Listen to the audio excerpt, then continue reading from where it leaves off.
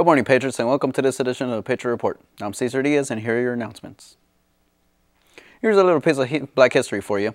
On February 2nd, 1948, President Truman sent Congress a special message urging the adoption of a civil rights program, including the creation of a Fair Employment Practices Commission.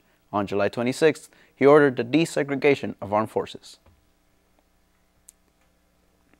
Students, the next Abbott meeting is Wednesday, February 7th at 2:50 in room 2233. Anybody's welcome. Model United Nations informational meeting is on Monday, 2:45 in room 2141.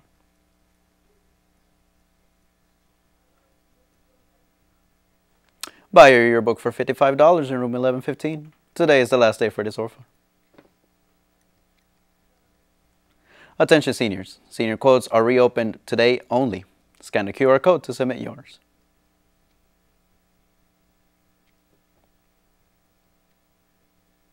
There is a Theater Valentine's Day social today in the Little Theater from 2:40 to 3:20.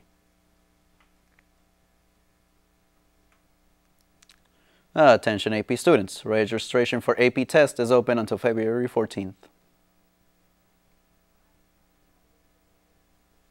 And that's all for this edition of the Patriot Report, folks.